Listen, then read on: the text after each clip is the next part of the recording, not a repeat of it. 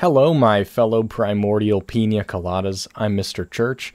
Today we're going to be looking at some new blueprints that have been created by other base builders and that have been created by myself. I'm the one with the bear head. So usually I have a bunny head, but today it's a bear head. Just one of those things that I like to have on my face so that people... Well, anyway, the first blueprint we're going to be making was created by vapidvalen-vine. I'm going to be linking that video, so go check that out because it's also one of her best builds, and it's really worth giving it a peep. But anyway, the reason why we have to have a vine blueprint is because the people that created the vines don't realize how building in this game works, and so they made it so it can only snap to a solid single wall. And this is obviously fucking stupid, because, you know, it's extremely limiting to what we can do. But luckily, you know, we can break the game and find ways around their broken items so that we can actually use them after we've spent actual money on them. So what you're going to be doing is blueprinting a vine, a wall, in any item that gets its support from the ground. And this functions in the exact same way as the place anywhere walls that we've made in our last blueprints video. And I'm going to link that video as well to check out if you haven't already, because that's kind of a good basis for this video. But anyway, you will notice that it won't let you place it on a foundation or a roof. And that's because the wall is trying to snap to the foundation, but it knows that's not the right snapping point, so it won't let you. And usually putting a carpet under that does let you do that. If you want to delete the wall from the vine, turn it into a doorway, and then you can delete it. But I'm going to modify this blueprint slightly by using this tiny mat as our floor item, because that's going to simultaneously provide a carpet underneath the wall, and it will be our floor item, and it will allow us to place it on foundations because it's interrupting that wall from trying to snap to something. And you have to use very thin walls or it's going to interact with the wall and say it's intersecting. But now we should be able to place this place anywhere vine blueprint on foundations as well. And the concept here of using that rug underneath the blueprint, I got that idea from watching an Aussie kitty cat video, which I'll also link. And we're going to be going through and making sure our blueprints are able to place everywhere and not just on the basic ground. But this will allow you to place it against walls when you normally couldn't, like half walls and things like that. And, you know, it lets you actually be able to use the vines that they put in the game and, you know, made us purchase with the money. Now, right here is an idea that I got from Galactic Builds, and I'm going to link the video where I saw this in. But essentially, we're making a place anywhere wall, but we're putting the floor item a little bit up in the air. And what happens is you're able to sink these walls down into the ground using blueprints, which I didn't realize. And that actually opens a lot of possibilities going forward. So on its own, you can use this concept as a just sunken in wall thingy that you can place in different areas. And it's we're going to be able to use this idea in our own builds as we go forward. So a lot of times people will build underpinnings on their foundations using catwalks and snapping a half wall down like this. Now, when you do this, it's very difficult to put a vine that goes all the way down to the ground. And I tried to do this in my last video, and I'm going to link that as well. And you'll see the ridiculous workaround I had to do to put a vine in. But using the technologies of vapidvalen-vine and Galactic Builds and combining them together, we can make a place anywhere vine blueprint that will work no matter what level your underpinnings are at. So what I mean is we can just place it like this. These catwalks are just for support. And you don't have to use this fish, by the way. You can use any item that gets its support from the ground or whatever. And that is how these blueprints function. And I'm going to go into the mechanics of them in a little bit. I don't want to overwhelm you, so what I'm planning on doing is I'm going to mansplain a little bit, and then I'm going to have ADHD and I'll forget what I'm saying, and that'll stop the mansplaining to give you like a reprieve. And then, if you're really missing it in the meantime, you can go on Reddit and read some of those posts on there with like all the mustache wax people and weird stuff. And anyway, so what you're going to do is when you want to use this blueprint, you can just snap away from the build where you have that blueprint in there. And then you can take your blueprint that we made. And now it'll be at the exact right height for whatever, no matter like how sunken in those foundations are. It doesn't matter. You can use this whenever you make underpinnings as long as you do it in this method. Now, I do recommend putting, if you're going to have wallpaper on the underpinnings, putting that on first before shoving this in, because what ended up happening, that's not a word, it is now, is the vines were way too close. So they're actually inside that. That looks terrible. Don't worry about it though. This is just for an example, and you can just get off my back about it. Now I'm going to include two things that I figured out with vines that are not blueprints just because we're on the topic of vines, and that makes sense, right? No. So anyone that has built for a while in this game knows you can make double walls by doing that, what I just showed. But using vines, you can actually do a different style of double wall where the wall is actually inside itself. So essentially just turn that into a doorway so you can move the foundation, put the wall back to normal, and then you can take a normal wall and snap it right inside the vine facing the other direction. And then you can put the foundation back, and you can get rid of the vine, and you have these walls that are like, they're actually inside each other and facing the other way. And you can use different textures and different wall types to have really cool, really cool looks, like this boarded up window and stuff. The other thing I want to show that I used the vines to do that made things a lot easier was using vines to make triple walls. And I made triple walls in my last video, and you can also maybe try to use triple walls when you're making like Tudor style or shoji walls. So what you're doing here is we're going to remove this so the vines are floating right there. We're going to look over at that person who's sneaking in the under bushes. That's not a word. You're going to go back and grab your wall and place it on facing the other way. And what this does is it puts the wall exactly one wall in thickness out from the foundation, which allows you to double up the walls facing the same direction. So if you make that a doorway, you can move the foundation over, and then once it's over here, you just take that, snap it on the edge here, and now you have walls that are right next to each other, and you didn't have to eyeball the foundations to get them into that position. And what people will do is they'll make the inner one have wallpaper, and it'll show through on the wood and kind of give you this Tudor style look, which I'll show right here. Usually people will use like a white color, and it'll give you that look. But this gives you a really easy way of doing that. In my last build, I used triple walls to put two half walls in the middle and then two doorways on the outside for like the window frames. And I had to eyeball it to do it. But using this method, it will all be exactly the same and in line without messing anything up or anything looking goofy. So it makes it a lot easier and a lot simpler, and you don't have to cry yourself to sleep at night. I still do that, but that's unrelated. It has something to do with a different type of trauma that's unrelated to Fallout 76, almost definitely.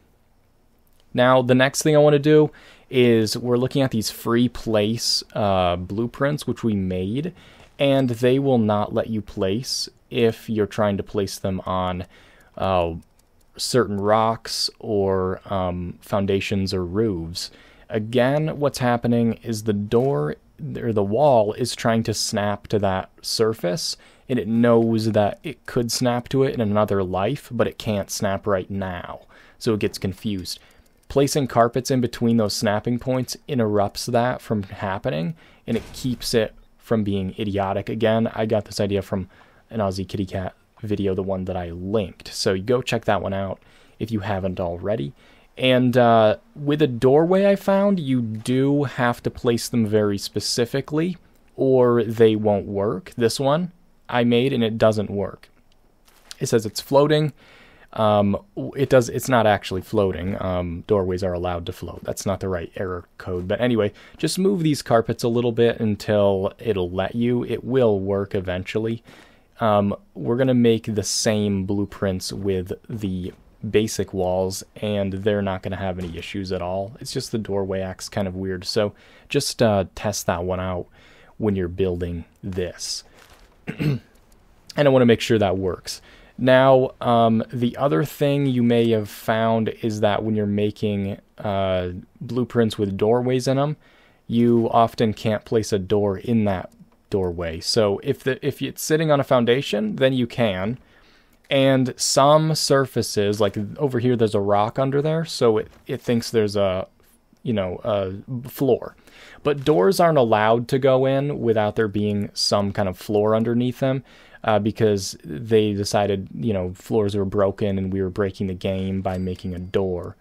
And so it's going to turn red any other time you try to do it if you're just building it in the grass or whatever. So I wanted to make a blueprint that would allow us to place doors anywhere without any fucking around. I made a super complicated one using like roofs and catwalks, but you had to go into the map to get rid of certain items on it. It did work, but it was too stupid. This one is a lot simpler. And what I did was I took our blueprint we just made and I placed it carefully on top of this carpet. On top of the carpet is important because this carpet that I'm using here is thick with 2 C's, and if it's meshed in with it, like if you snap that through it, the blueprint isn't going to place because it will place, but the door won't go in because the wall will be too low and it'll intersect with the carpet. But if you do it this way, so it's on top of that carpet, it should go in just fine. And that got me thinking, what's actually happening with these blueprints is all the same thing. It's the same concept. It is an item in the game needs item-specific support, and it needs something that requires support from the ground. And in most cases, we use the catwalk as that item-specific support for the wall. But the door should work in the same manner because it's item-specific support. It should work the same as the catwalk. So I thought I'd try this out. What if I just used the door and the doorway, and those 2 items give each other the item-specific support, which the game checks for, and then it sees that there's something that takes its support from the ground, which it prioritizes. That's what the rug is for, or any, floor item that we use in these blueprints. That takes priority. So as long as there's 2 items that gain their support from each other, and then another item that gets its support from the ground, these blueprints will work. And that's why this works the same as the catwalk and the same as the vines, is there's 2 items that get their support from each other and then something else. And this one specifically needs that rug under it or the door won't go down, because doors also have an additional requirement that they need something underneath them. But anyway, this blew my mind a little bit because it actually opens the door. Get it? The door. That's so funny for like a lot of other ideas. And so I want to like go back to that later on because I think that it's interesting. But also, this blueprint that we made in our last blueprint video doesn't work on foundations. It will work obviously in the grass, but it doesn't work on foundations. So just do the exact same thing, make it with the carpet under it instead of in front of it, and it'll work just fine.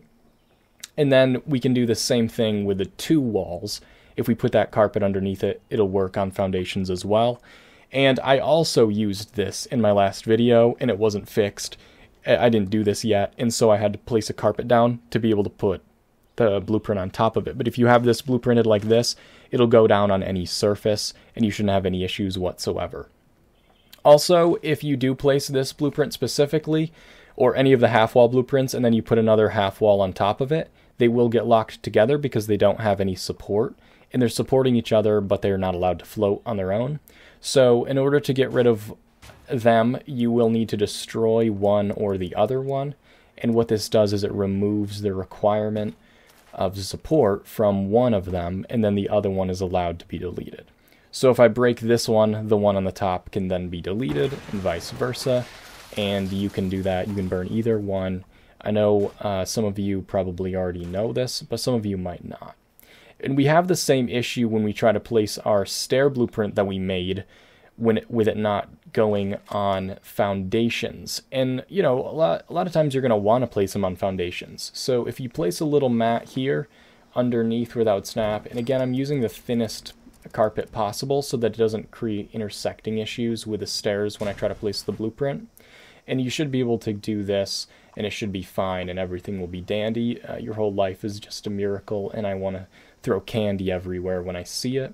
But what's happening in these blueprints, again, is the same thing. The catwalk is the item-specific support for the stairs, and the stairs are the item-specific support for the catwalk, and then the rug is the ground item.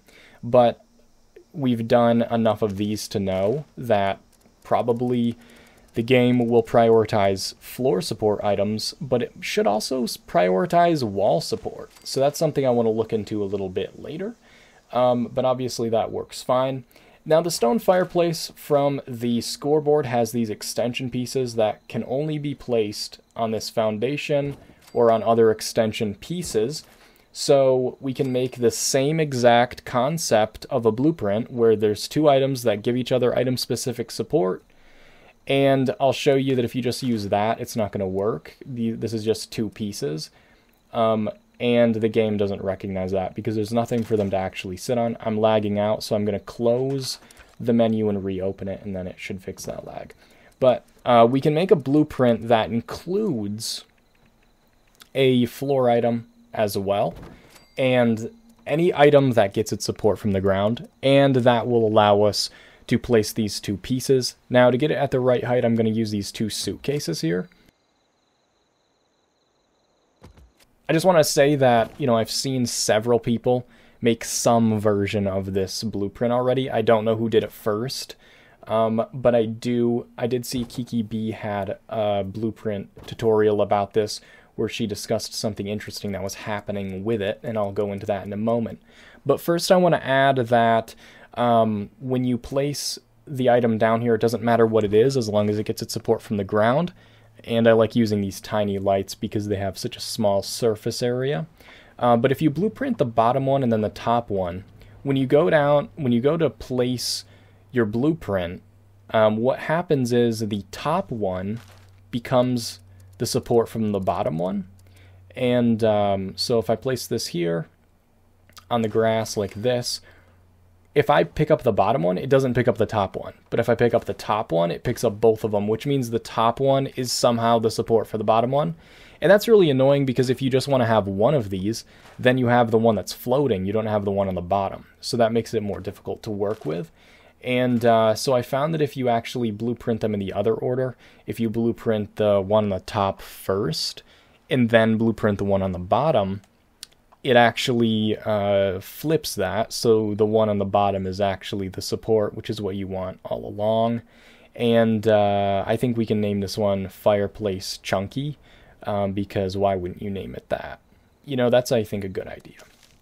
But as you can see, when you place this one down, the one that you want to be the support, which is the bottom, is finally the support. And then you can remove the top one if you want, and you can just have the one if you want. You can remove the floor item because that's not the support of it.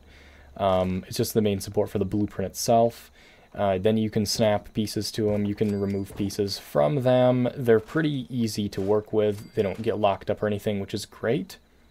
Now, what Kiki B mentioned in her video, which is interesting, is that she had made this blueprint, which is doing this dumb thing, and but she found out that if she placed that weird blueprint on foundations, it flipped it, and it made the bottom one be the support. And so I tested it on roofs, and it was doing the same thing, and I assumed that meant it would also work that way on like carpets and other things like that. So I tried placing it on a carpet, and it again did the same thing. And then I realized what's happening in these blueprints is what's going on is rather than the bottom one becoming the blueprint, the actual thing you're placing it on is the support. I think I just said blueprint when I meant to say support, so just forget about that. You know what I mean.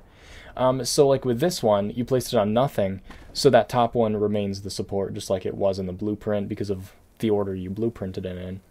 but with the ones that you placed on the like roof and whatnot, that actually became the support for those stone pieces. So over here, if I pick up this roof piece, that's the support of everything, not this bottom fireplace extension piece, but the roof itself. And then the support goes upwards from there. And I know that's gripping information. That's really interesting and great. Thank you so much for sharing it. I know I made your day with that knowledge.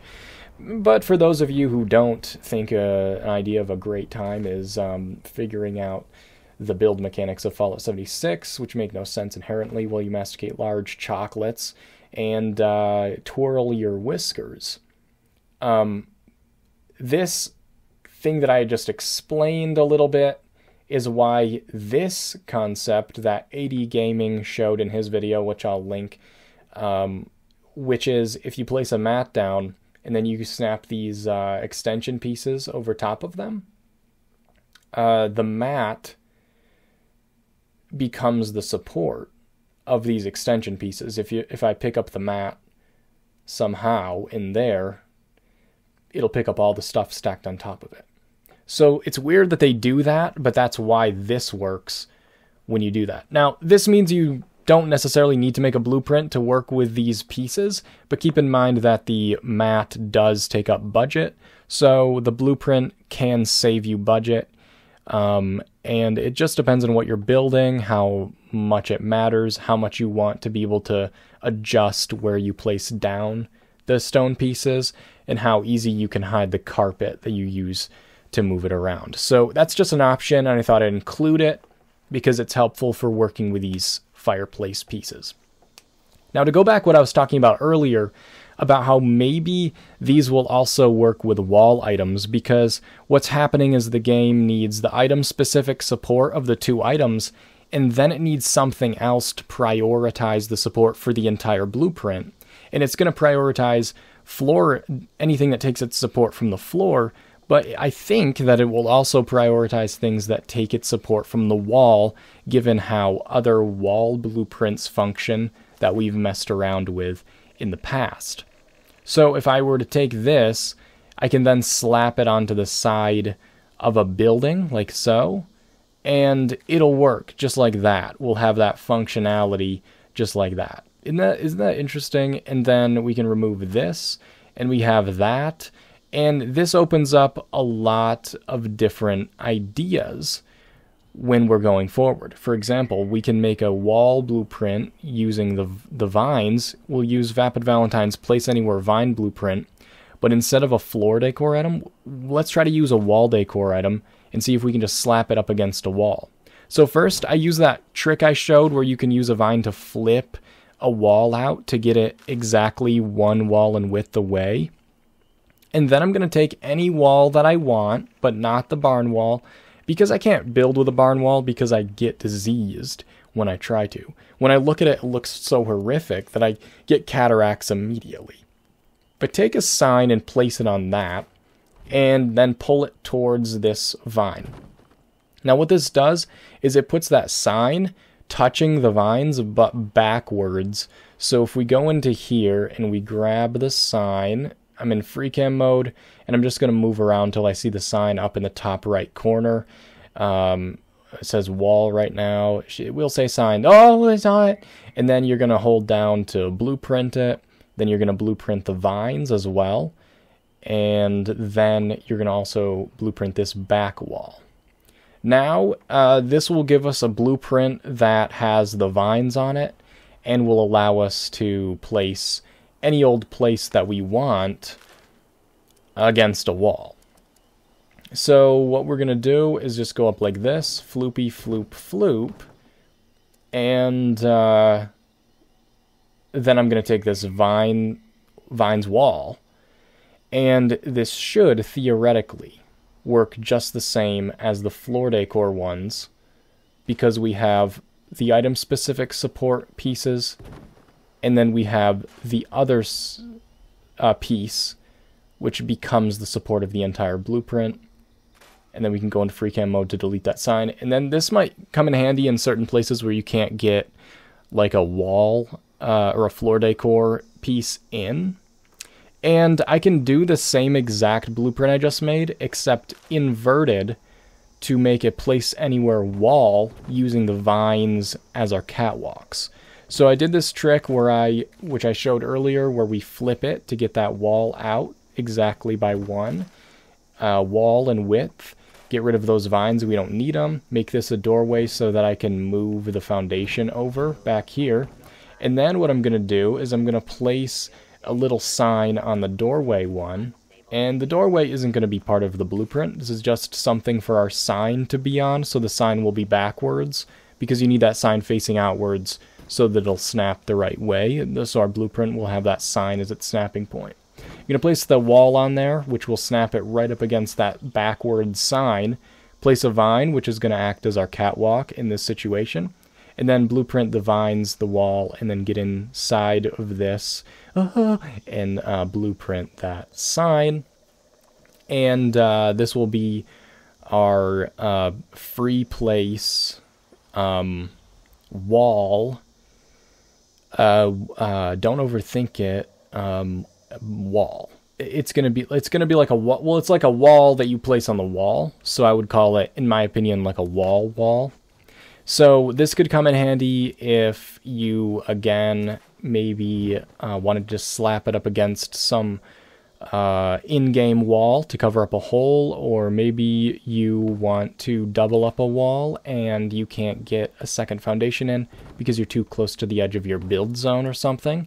And you could use this free place wall to slap that wall facing outwards up against the wall that you have. So yeah, you grab that and it will go into place. And I know if you guys want to use the title free place wall on your blueprint, then that's completely fine. I know, like, my brilliance knows no bounds. So like that name, it's just incredible. And if you wanted to use that name, well, I can't stop you, can I? So anyway, you can use this, we can just slap it anywhere we want. You're probably not going to do that, but it's something you can do with it, basically. But thank you guys so much for watching and for pretending to be interested in this extremely mansplained and nerdy video. I want to thank my Patreon members and channel members for your support. Thank you guys so much. It means a lot to me. If you're interested in supporting me in that way, there is a link for it in the description, and I do post bonus content up on Patreon as well. I have a Discord. If you're not in there already, please hop in there. It's a great community, except for the person named Mr. Church who's in there, but he's probably going to get kicked out pretty soon. And I also stream on Twitch. If you're still watching this, go give me a follow on Twitch, and you can see me do stupid things on there. But I'll see you guys in the next video.